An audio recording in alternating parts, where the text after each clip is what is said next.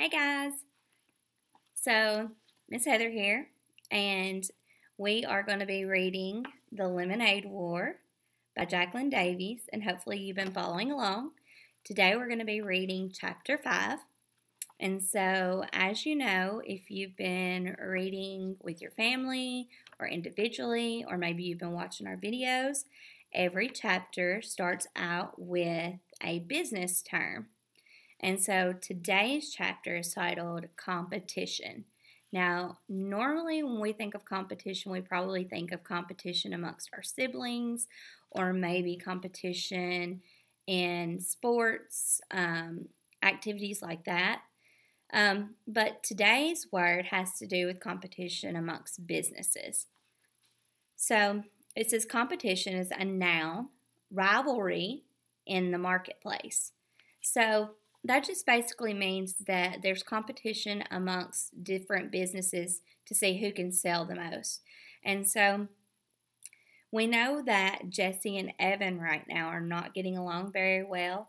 And so we're going to see what sort of competition maybe these two are into. So we're going to go ahead and get started. Hopefully you're following along. Dinner that night at the Treskeys was quiet. So the explosion that followed seemed especially loud.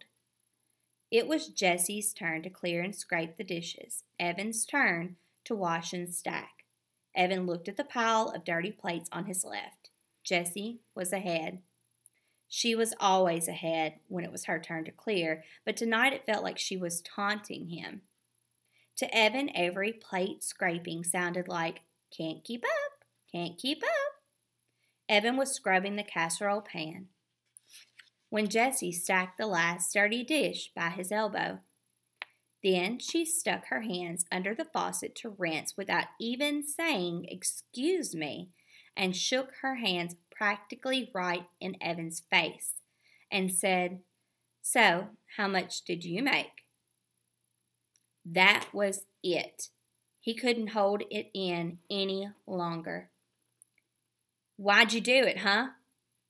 Why'd you have to ruin the one thing I had going?"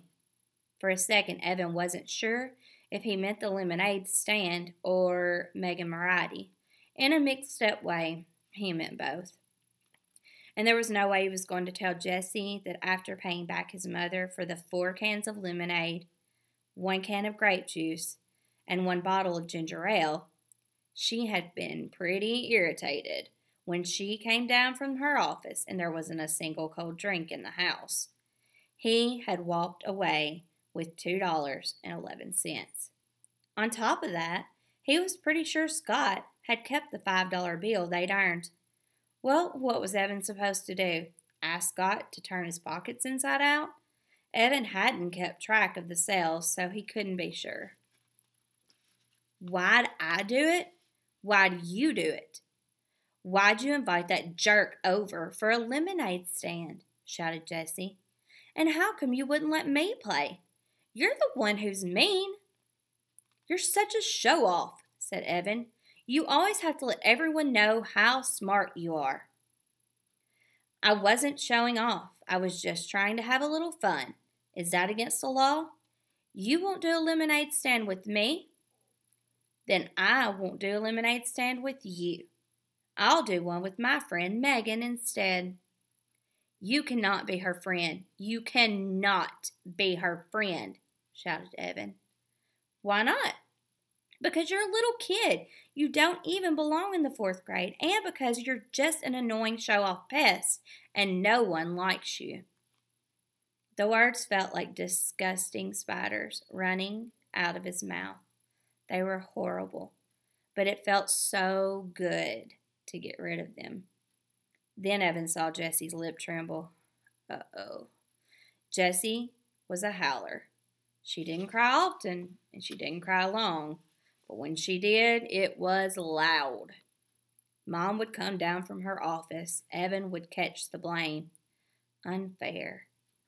But Jessie didn't let loose. Instead, she stood as tall as her running height would allow and said, "Megan likes me.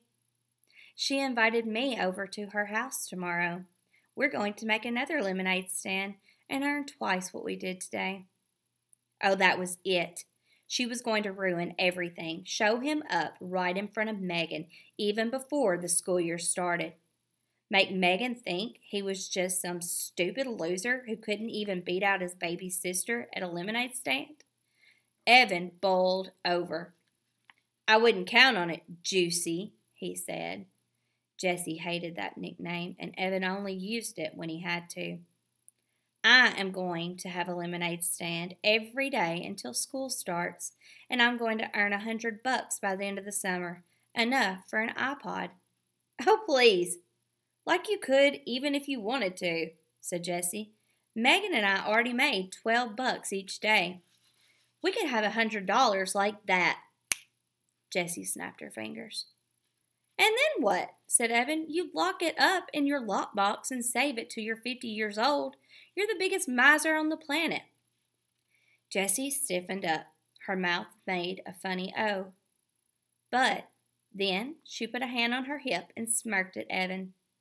For your information, I'm going to make a $100 donation to a charity. Evan snorted. You're right. What charity? There was a long pause, and then Jessie said, as smooth as whipped cream, The Animal Rescue League. Megan and I already talked about it today. You don't even like animals, said Evan. Everybody likes animals, shouted Jessie. And I'm going to give them $100 so you can't ever call me a miser again. I hope I never have to talk to you again, shouted Evan. Hey! A sharp voice called from the stairs. Mrs. Tresky had a pencil stuck in her hair and a worried look on her face. I could hear you two all the way in the attic with the air conditioner on high. What's up? Evan looked at Jessie. Jessie looked at Evan. They had taken a vow, a spit vow. Ever since Dad had gone, they had vowed not to fight in front of Mom. It made her sad, sadder even than when Dad had left. Nothing, said Evan. Nothing, said Jessie. Mrs. Tresky looked at the two of them. Come on, out with it. What are you two yelling about? It wasn't a fight, Mom, said Evan. We were just joking around. Yeah, said Jessie. We were goofing. Sorry we got you out of your office. Mrs. Tresky looked at both of them with her laser eyes. Jessie hung the dish towel on the oven handle and fiddled with it until it was perfectly straight. Evan bent over the casserole pan and scrubbed as if his life depended on it. He scrubbed so hard his elbow bumped the fruit bowl. A cloud of fruit flies rose into the air and then settled back down. Oh, God, said Mrs. Tresky. Would you look at those fruit flies? Her shoulders slumped. All right. Well, I'm going back up.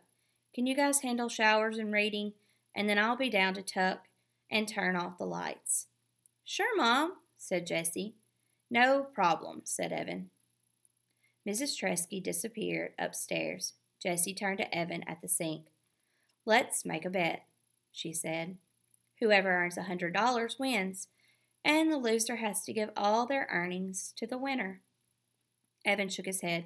Not fair, he said. You've already got money saved up. That money doesn't count, said Jessie. We'll start with today's earnings. And it's all got to be from selling lemonade. No mowing lawns or sweeping out the garage or anything else. What if neither one of us makes $100? Said Evan, not liking the sound of this deal.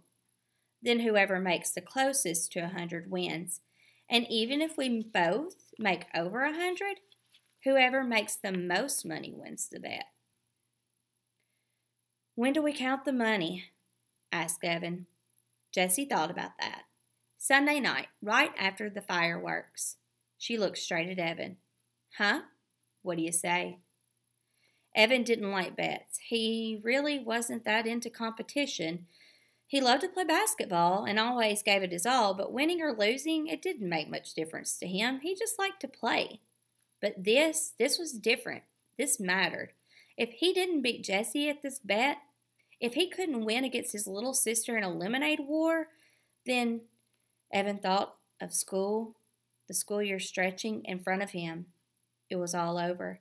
He might as well just give up on everything right now. It's a bet. $100 by Sunday night. Winner takes all. He shook his wet hands over the sink, dried them on the dish towel, and gave Jessie his most menacing look. You better pray for mercy. All right, so that's it for Chapter 5, Competition. Hopefully you continue to read The Lemonade War or follow along and watch our videos. I hope that you guys are staying safe and enjoying this extra time with your family. We miss you, and we can't wait to see you again.